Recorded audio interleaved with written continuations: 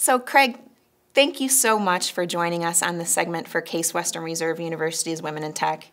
Students were excited to hear that we were speaking with you, and they submitted questions that we wove into this interview. So first up, we know that you earned your degree of computer science from Case Western Reserve University. What was most memorable about your time here?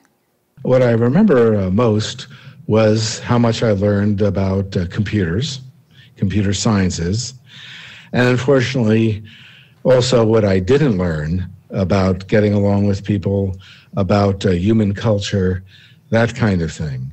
So great education, but because of my own failings, it was not well-rounded. What particular classes do you wish you would have had outside of computer science that would have helped? Back then, it would have included conventional music and art appreciation courses, let's say broad courses in European culture, women's studies had become a thing. I should have done some of all that because people might have helped me been more empathetic with other people.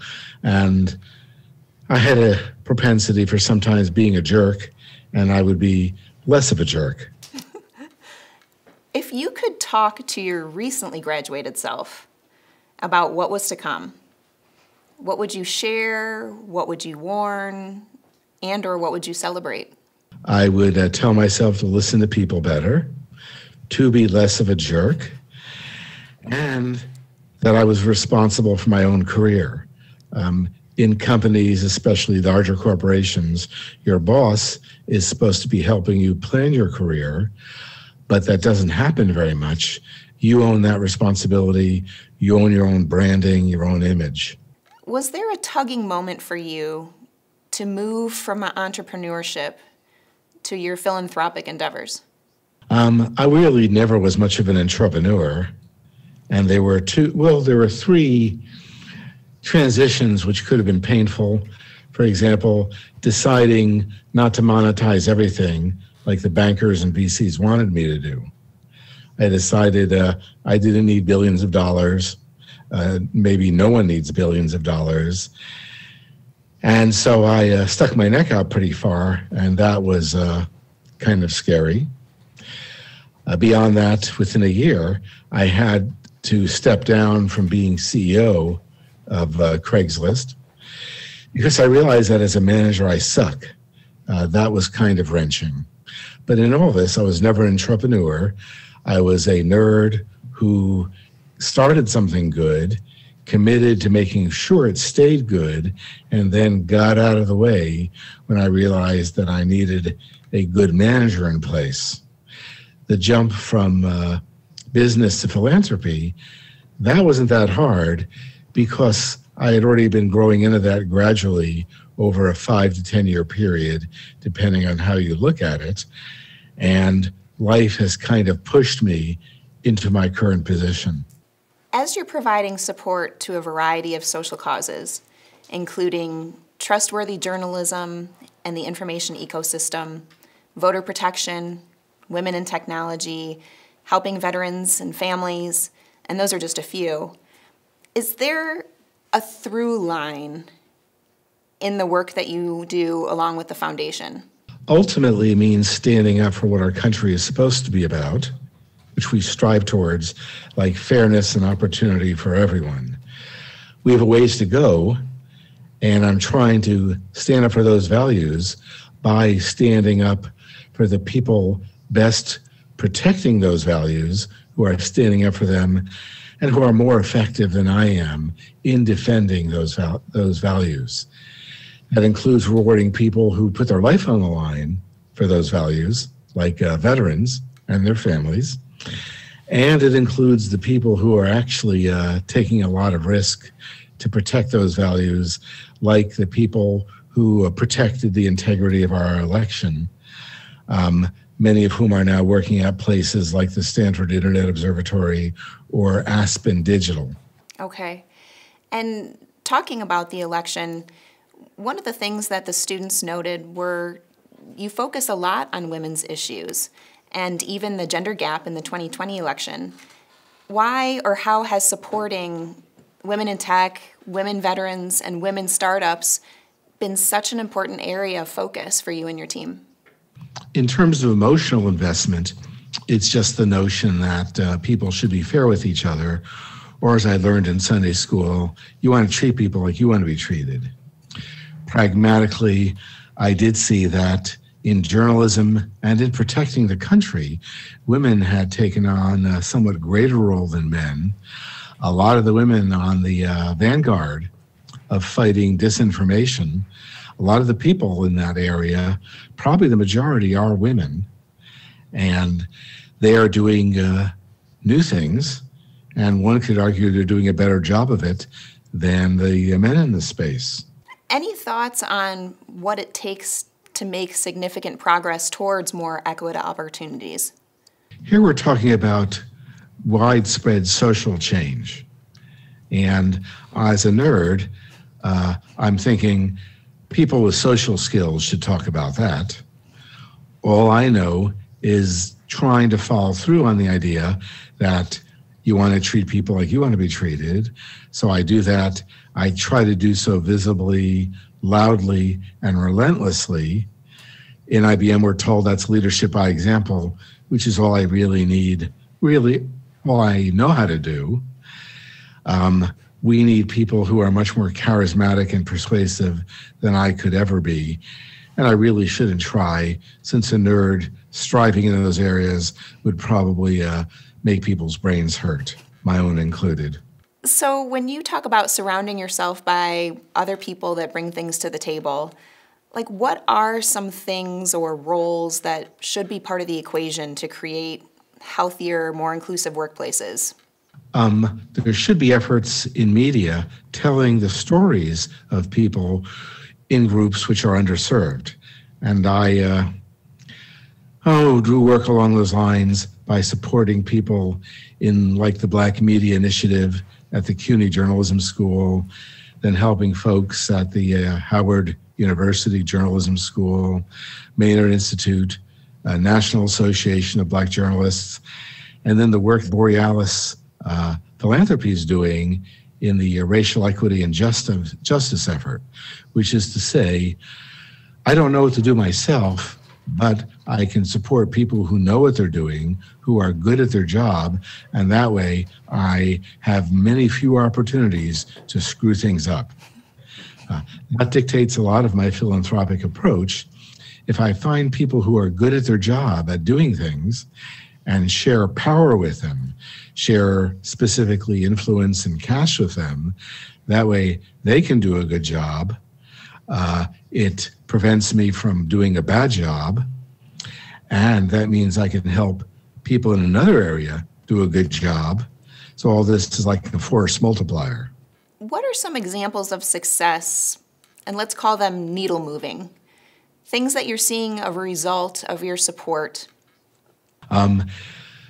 As far as I can tell, the biggest area is that we've had some luck in the last election. The groups that I support, along with others, governmental ones, prevented much foreign interference in the last election.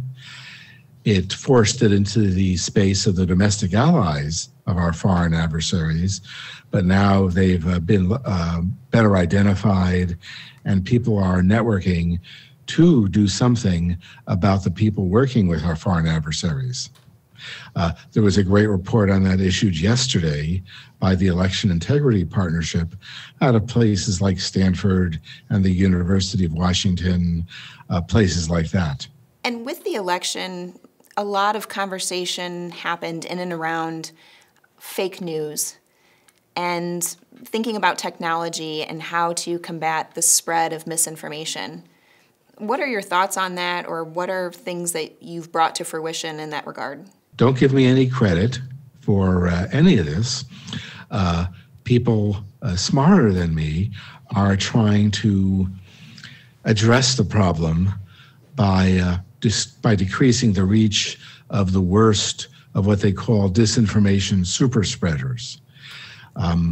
People are identifying people who are not exactly being truthful about these matters. finding the worst cases of that, and then trying to limit the amount of damage and hurt they can do to our country. So this sounds like politics, but it's not. It's a matter of national defense, which is why I do work with national defense, national security people. So I'm not working with partisans very much. I tend to work with people in intelligence, even law enforcement, as to minimize the spread of this stuff. I also work with people in social media companies, people who want to do the right thing because they just need help convincing their bosses to do the right thing, which is harder than it sounds. Again, the big theme here is that I help people who are good at their job. We know that COVID-19 has affected people and organizations in a variety of ways. On campus, the university has had community investments to help address food insecurity, especially with all the unforeseen circumstances. With the philanthropic work of the foundation, how has COVID-19 shifted things or impacted grant making? Okay, in a small way, I've contributed to some efforts wherein people in industries like hospitality, restaurant, can get some money. But in a much bigger way, I'm seeing that millions of Americans, possibly tens of millions of Americans, are going to bed hungry. And so I've embarked on a program building a network of food banks, food distributors to get food to people who otherwise might not have enough to eat that day. With the major food groups like World Central Kitchen, Feeding America, DC Central Kitchen, and with the Bob Woodruff Foundation, we've come up with programs to get someone's plate full, let's say during the day, so they have food on the table, then to help fill their pantry so they can be fed tomorrow. And then beyond that, how do we begin to address structural problems in our system which keep people, let's say, permanently in food insecurity?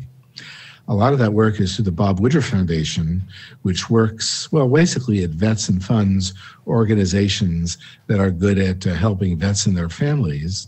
And more specifically, we're funding groups who are good on the ground, getting food to vets and their families who really have earned it. And food insecurity is maybe one of these grant-making areas that has evolved over time. But since the inception of the foundation, what have been some areas that have evolved or changed based on needs that you and your team are seeing? Well, the food insecurity area is the biggest one. Let's say applied journalism ethics, the ethics of news distribution, that has grown out of there as I've been educated by the people who know a lot more about this stuff. The deal is to prevent gaming the ref. This is the metaphor from the intelligence community. Basically, people who are really good at disinformation have developed methods by which they can get mainstream news to amplify disinformation. Sometimes to amplify this information, even as the mainstream news people are saying this is disinformation. That's the big problem now. How do we prevent people who have good intentions from amplifying the damage from people with bad intentions? And thinking about the broad work, your broad philanthropic work, what have been some key moments of pride when you think about grants that you've given, projects that you've been behind? Tell us about some of the rewarding moments in this role. I get a lot of mail to that effect. I guess it's fan mail. For example, among the teachers of the U.S., I support something called Donors Choose, which makes it easy for a teacher to put up a project, which could be as simple as getting enough paper and pens for their kids if they're in a poorly funded school district. And through Donors Choose, civilians like us can help fund programs $5 at a time, $20 at a time. That's the most gratifying on a continuous basis, since apparently some hundreds of teachers across the country have realized that I will amplify their requests on Twitter. So if you follow my tweet stream, a lot of it is donors choose stuff. If it's not that, it's birds or me making a joke about my vaccine, stuff like that. I do support some pretty heavy efforts this way in some of the areas we've been discussing.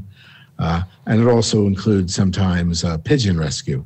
Craig, we want to thank you for joining us today and sharing more about that work you're doing with Craig Newmark Philanthropies and for providing direct support to Case Western Reserve University's Women in Tech initiative. On behalf of the university, it was an honor and pleasure to sit down and talk with you. Thank you. Hey, it's my pleasure. Thanks.